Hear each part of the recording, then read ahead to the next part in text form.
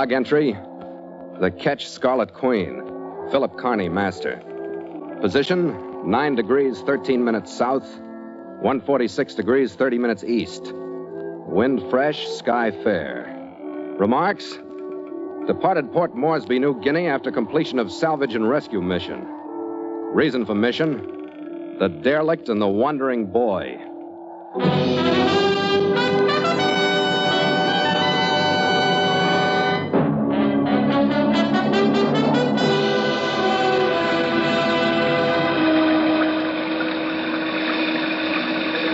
We were 50 miles off the Lewisade Archipelago, standing across the Coral Sea when we ran into the wall of rain. It blotted out the whole world.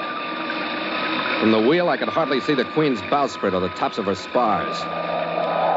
And it continued. It brought squalls with it. The drops slanted across our decks and bit at us like insects. With nightfall, the visibility dropped to 0. We reefed sail, leaving aloft only enough canvas to give us headway. We inched forward, blindly, into complete streaming darkness. I was at the wheel, and my chief mate, Gallagher, was below. He'd been at the radio sending out our position, speed, and course to any ships that might be in our vicinity. In an hour, he hadn't found any. It didn't take long to realize that things had changed when he came out of the cabin. Well, I got some great news for you, Skipper. What's up, Red? A distress call from the steamship Lawson. Captain Mark Reedy. And a great night. Holy... What's her position, Red? She's aground on a reef about 20 miles east of here in Messina Straits. She's our baby, Skipper. There's not another ship within 12, 14 hours of her. With visibility like this? Yeah. Okay, Red, we'd be a fine pair if we didn't take a crack at it. Hey, Gordon! Aye, sir. Break out the watch. Stand by to trim sail. We're changing course. Aye, sir. Forward! Houston! Go on, plot us a course, Red. We'll see if we can find her.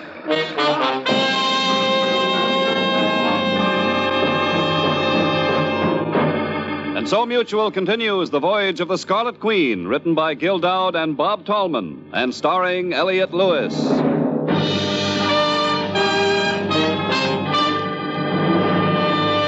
The Scarlet Queen, proudest ship to plow the seas, bound for uncharted adventure. Every week a complete entry in the log, and every week a league further in The Voyage of the Scarlet Queen.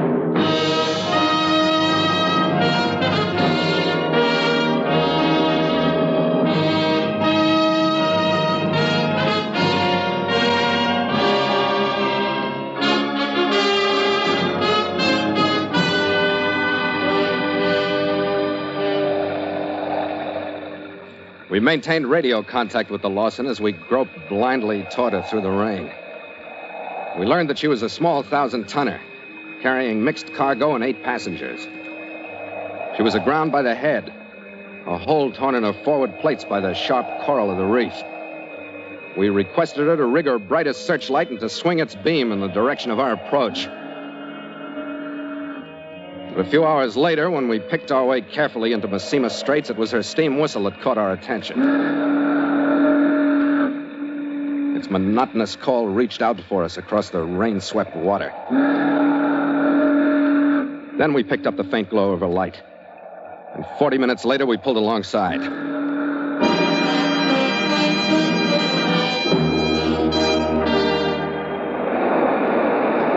Hey, the Lawson! We'll put a heaving line aboard you. We're ready for you. Okay, Red, toss her aboard. Good, Red. Send one hawser aboard, Red. We'll keep a strain and stay off the reef with the engine. All right, Nielsen, that starboard bow line will do. Cole takes a turn around the gypsy. Hey, on the Larkin! Yeah? Send a couple of men to give me a hand at the ladder. I'm coming aboard.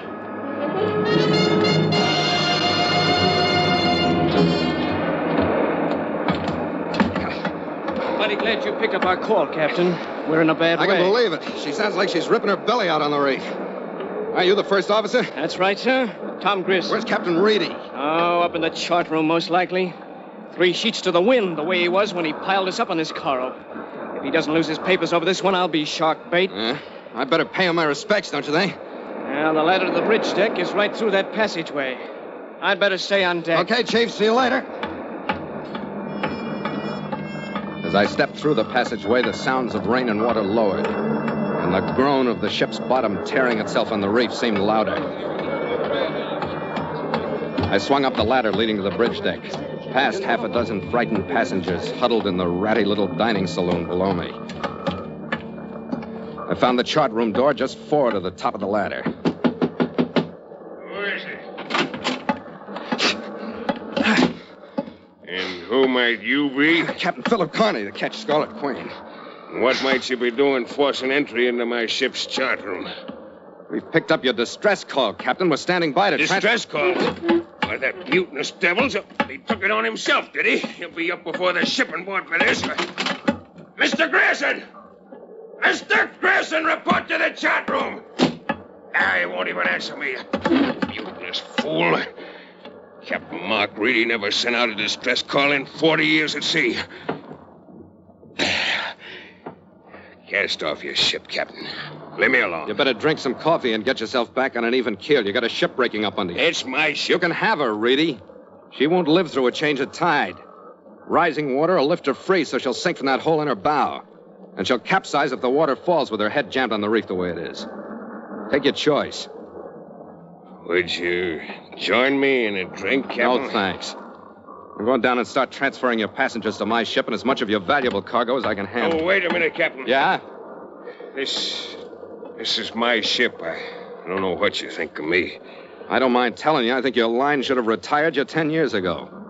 I don't think you're fit for a command. Sit down, son. I want to ask you one question. Make it short. How long have you been sailing these waters, son? Long enough to stay afloat, Captain Reedy. I've been navigating this run from the Solomons and Lewisades to Port Moresby since I was as young as you. Yeah. Drunk and sober through calm and gale. Yeah, well, you only have to miss once, you know. Just let me finish, son. I come into Messina Strait tonight the same way as I come in 100 or 200 nights before, standing the wheel myself.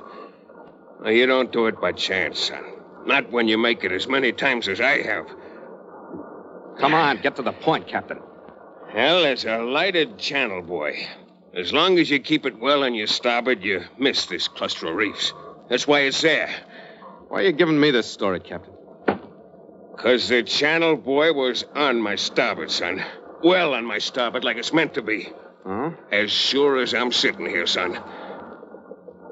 Captain, Carney, Phil Carney. Carney.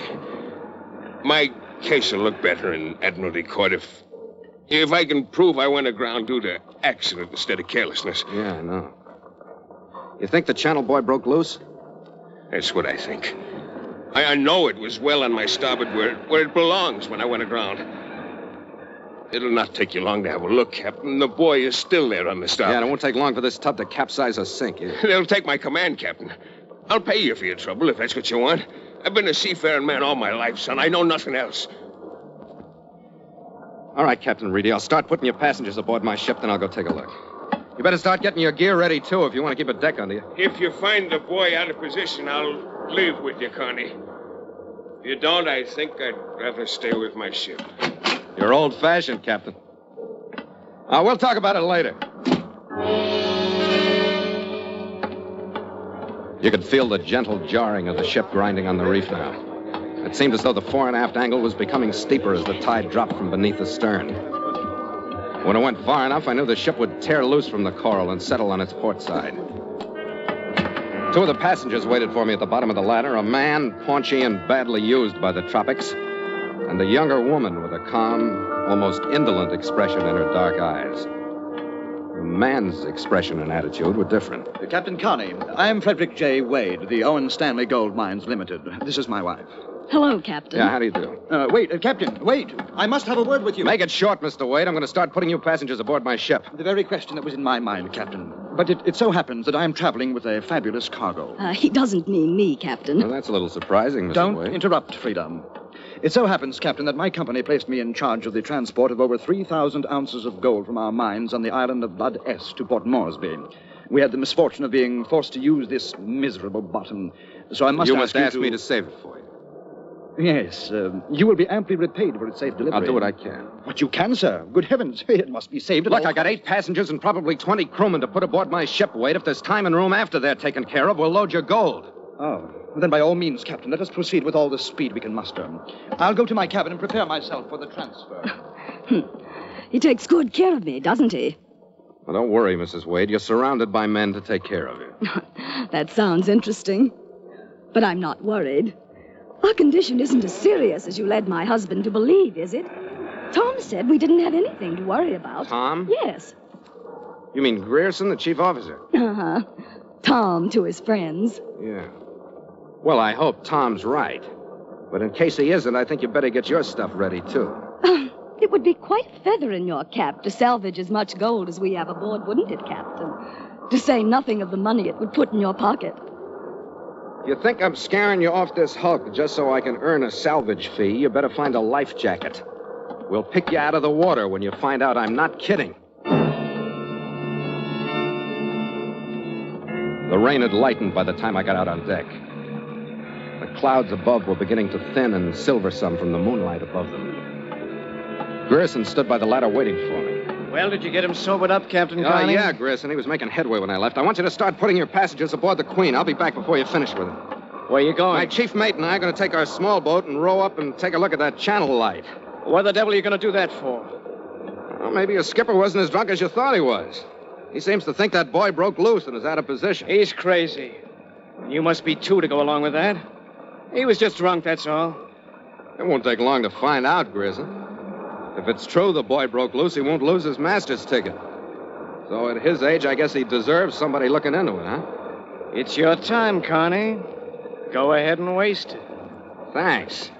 I like to see an officer support his captain the way you do. Go on, get started with the passengers. Gallagher? Yes, Skipper? Get Nielsen set to receive passengers! You put the small boat over the side! We're going for a short trip!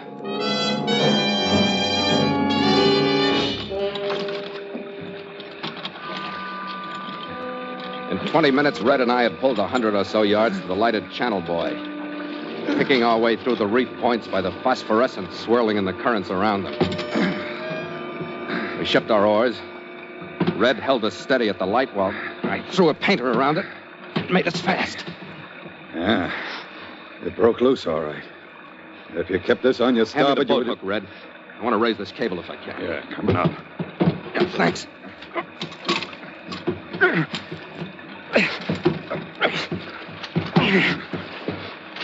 Red, What do you got, Skipper?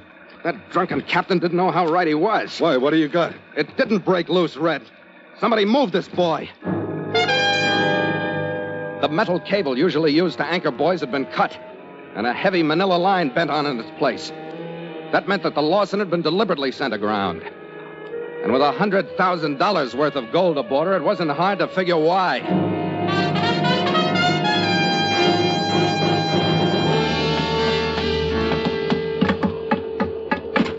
Captain Reedy, I checked on the board. Oh, Grierson, I'm glad you're here, too. I'm trying to get the old man out of here. Well, it's all right for you to go, Captain Reedy. The light had been moved, all right. It what? I told you, son. I told you something was wrong. How do you know it was moved, Connie? The buoy had been cut loose from its cable and re-anchored in its new position with a heavy piece of manila line. Now, hold back, son. You mean it was done on purpose? Yeah. And if you weren't drowned in that liquor, you'd know why. It was done by someone who knew you had that gold aboard and knew where you were taking it. Who'd know all that? By the devil, son. You would, Captain. You would, Grierson. What are you talking Frederick about? J. Wade would, so would his wife, Frida. How about it, Grierson? Are you accusing me, Connie? I'm asking you, why did you tell Frida that you had nothing to worry about? Well, I just didn't Were you wanna... expecting another ship and another crew to board you? I just told her that so she wouldn't worry and go all to pieces. Maybe you and she are working together. Now, wait a Mr. minute, Grierson, Connie. this is hard to believe. You were making wild guesses. Why suspect me? Why not the old man here? He's the one who sent me to check the boy, remember? Oh, never mind. Wade has offered to pay me for salvaging that gold. I'm taking him up on it. I suppose I'll see both of you later.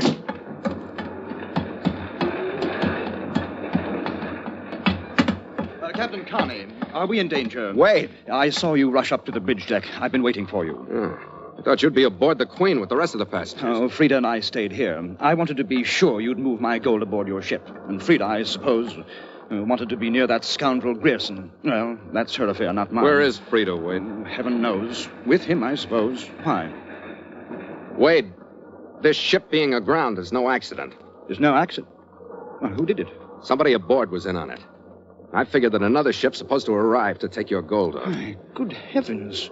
Oh, but surely... You said yourself she was paired off with Grierson. It would be a good enough haul for anybody. Oh, no. Oh, but, Captain, you are going to salvage my gold. Well, like I told you, I'll do what I can. Look, you can help. Oh, anything you say, Captain, and I can assure you, you'll be generously rewarded by my company upon the successful completion of the operation. All right, Wade, where is your gold? Locked in 2 strong boxes in the purser's office, to all of which I have the keys. Give me the one in the office. Then get aboard the Queen and tell Mr. Gallagher to douse all lights and get ready to receive your boxes. I'll get some steam into these winches and send them down to you. As you say, Captain. Right away. I watched his portly figure disappear through the passageway. Then I started to work. If there was another ship in on the deal, I figured that the bad visibility had slowed her up. The sky was clearing now. I decided to give them as little help in finding us as I could. I found the master light panel. I killed all the deck lights first. Then I started on the main house. Just as I was reaching for the switches to darken the saloon, I heard a step scuff the deck behind me. I pulled the switches, threw myself prone before I even looked. First shot screamed off the bulkhead just above me. When the flash died, I rolled into a new position. Second one missed me by a more comfortable margin. Then I heard steps fading aft down the companionway. I got to my feet, made what speed I could through the pitch darkness after them. I heard a door slam just ahead of me and to my right. I groped for it. Found it. Went in. Tom! Drop the gun, Frida. Who is it? I can't see you. Drop the gun. I haven't got a gun. Drop. I haven't got a gun. I didn't have one. Then who threw the shots? I don't know. Oh, it's you, Captain Conley. Yeah, who threw the shots? I don't know. How should I know? What's happening, Captain? Why don't you drop the act, Frida? Is your boy Grierson gunning for me? Tom?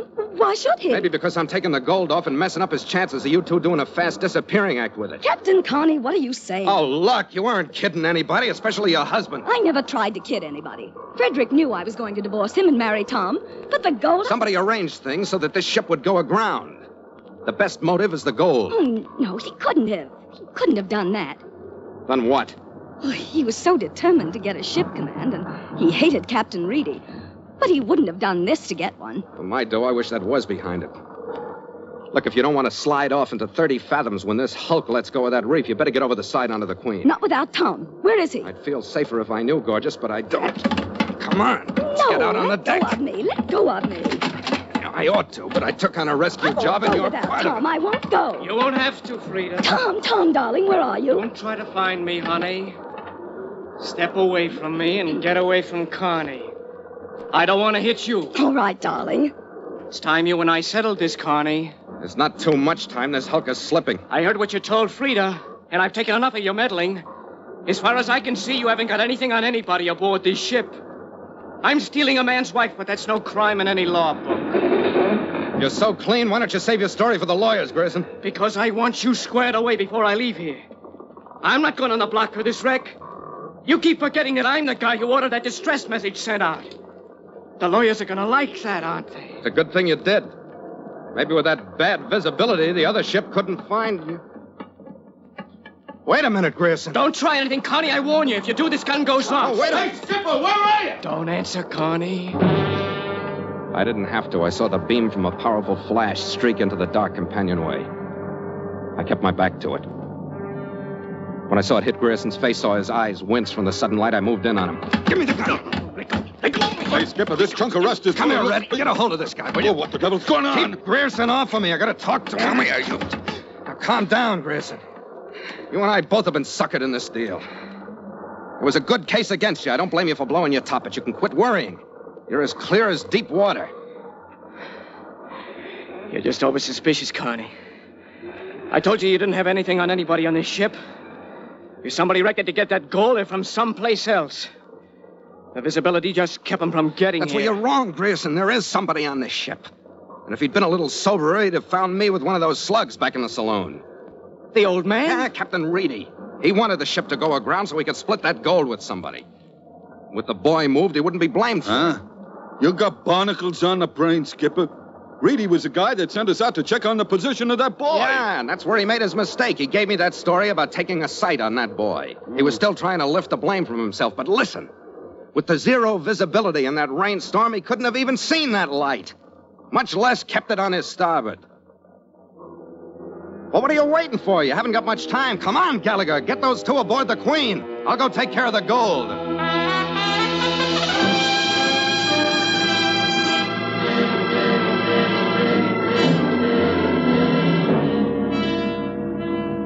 We slung the two strong boxes over the side and onto the decks of the Scarlet Queen with as much speed as we could get out of the rusty winches and the dying steam. The tide was still dropping, and the decks of the Lawson were beginning to angle to port as well as steeply down by the stern. I headed for the chart room for the last time.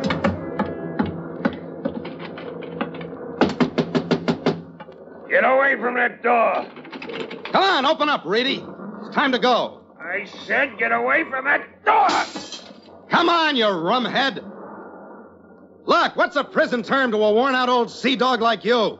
They'll feed you better than you ate on this scow. Get away! Get away! The other ship will come for me. They'll never make it, Reedy. They were here yesterday. Come on, Reedy, I'll give you a hand. Get away or I'll turn you again. She's going, Reedy. Look, I haven't got time to argue. I'll ask you once more. Come on, sweat it out for a few years. Get away! Okay, you old pirate. Okay, old pirate. Get off of my ship!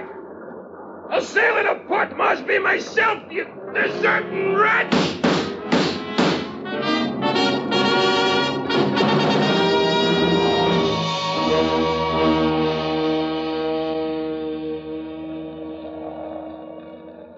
Red and I stood on the deck of the Queen, 50 yards off the reef, and watched. The tide had dropped so far that only the after half of the Lawson was in the water. The swells lifted it, twisted it, and dropped it, a little lower each time. Finally, it couldn't hang on the reef any longer. It twisted a little more to port, enough to let the water rush into its after holds. The moon broke through the clouds for an instant. I saw the figure of Captain Reedy on the bridge deck, from where he'd commanded his ship for so many years. He stood there, pushing his weight against the list of his ship, looking out over the bow.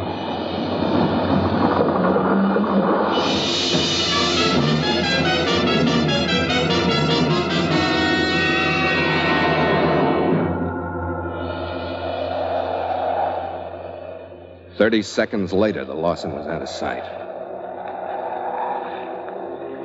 There's nothing I like about a guy who'd murder his own ship.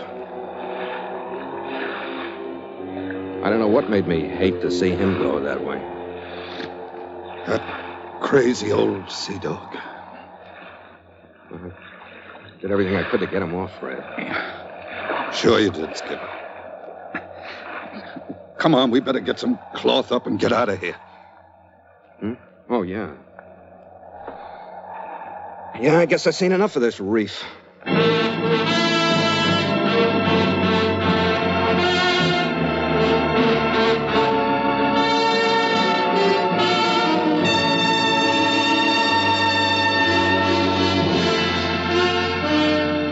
The morning broke fair and brisk, and that afternoon we found our berth at Port Moresby.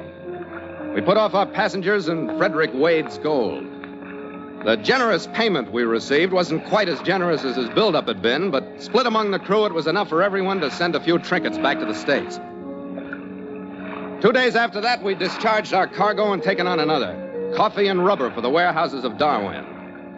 We stood out of the harbor under power, found the wind, and put our figurehead onto a course up through Torres Strait and Arafura Sea. Stand by to make sail! The crew, eager for an Australian port where girls on the streets spoke their language and the girls in the bars spoke the same, jumped to their stations with a will. Starboard sheet! Make sail! The throat and peak halyards heaved the big mainsail into its working position. The jibs went up. Then the mizzen. And we trimmed them for a close reach under the steady breeze. Well, I guess we'll get there with this rig, huh, Skipper? Yeah, I think we might. If nobody moves a channel buoy on it. Well, not having anything more valuable in our holds than a few thousand pounds of raw coffee and raw rubber, I guess there's no danger of that. Or passengers, Red. Passengers will cause trouble when a cargo won't. Yeah. That Dame Frida, for example. Oh, yeah. If she'd had a different type husband, the fur would have been flying. I don't know. With a wife like that, why should he be so interested in gold? Search me. But that Grierson brought up an interesting point. Huh? Stealing a man's gold is a crime, but stealing his wife isn't. How do you like that? Well, let somebody else worry about it. The saints be praised, we aren't bothered by either. Oh, I don't know.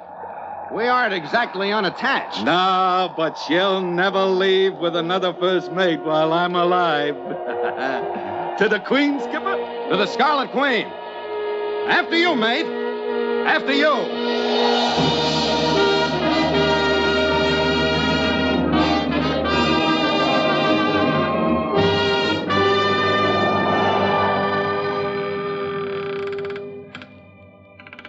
Log entry.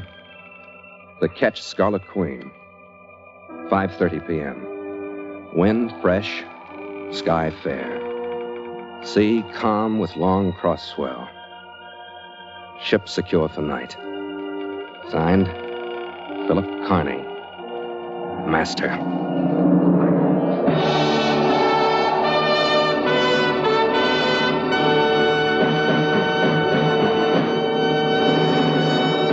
Mutual invites you to sail into further adventure on the Voyage of the Scarlet Queen next week at this same time. Port o' call, Darwin.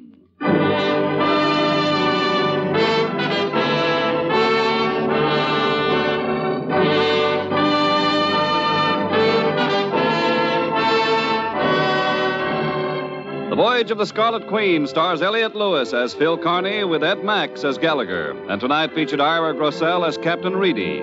Clark Gordon played Grierson, John Daner was Wade, and Frida was Maya Gregory. Music scored and conducted by Richard Aurant. The Scarlet Queen, a Command Radio production, is written by Gil Dowd and Bob Tallman.